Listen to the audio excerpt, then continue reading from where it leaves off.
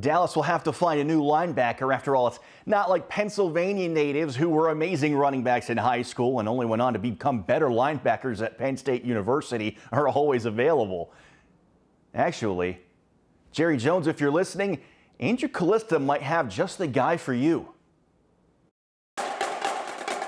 He literally drug a kid for, 10 yards and another kid. And I mean, they were just bouncing off of him. It was just like watching, Tecmo Bowl. Micah Parsons high school coaches could describe a lot of highlights you may see on draft night. Stiff-armed a guy, ran through another guy. Harrisburg's Calvin Everett and Central Dolphins' Glenn McNamee have some memories that say Micah was special early on. First game of his freshman year, we were at Manheim Township, and we were losing by a touchdown with just a few seconds left. The game was all but over. All Manheim had to do was punt the ball away. He blocked the punt, scooped it up, and scored to send the game to overtime. That was his first game as a freshman.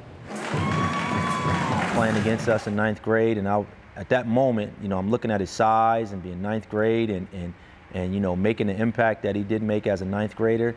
I knew he was special. Micah's flow started with a Penn State offer after just 4 career high school games. To 2 of the men who know him best, Micah has qualities besides his physical abilities that put him on this stage.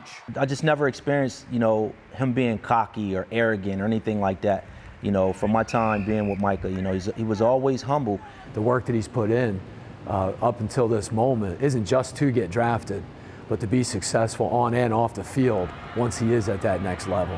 It's one thing to have those attributes. It's a whole other story to put everything together and execute. He started to see and realize, what he's capable of doing in terms of, how he can affect the game in multiple different ways and not just on defense. I personally think that's probably when he realized, I know I'm special.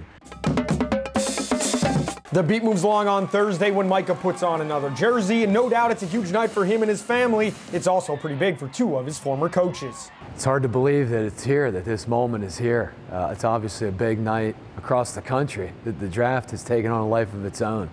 And, to have him in the position that he's in really adds something to it this year. Just to be able to say that, he came through our program. I had some type of impact on him, whether it be big or small, so I'll definitely be extremely excited. No matter where Micah Parsons is drafted and how bright his star eventually shines in the NFL, one thing is for certain, he was made right here on the fields around Harrisburg. Andrew Callista, Fox 43.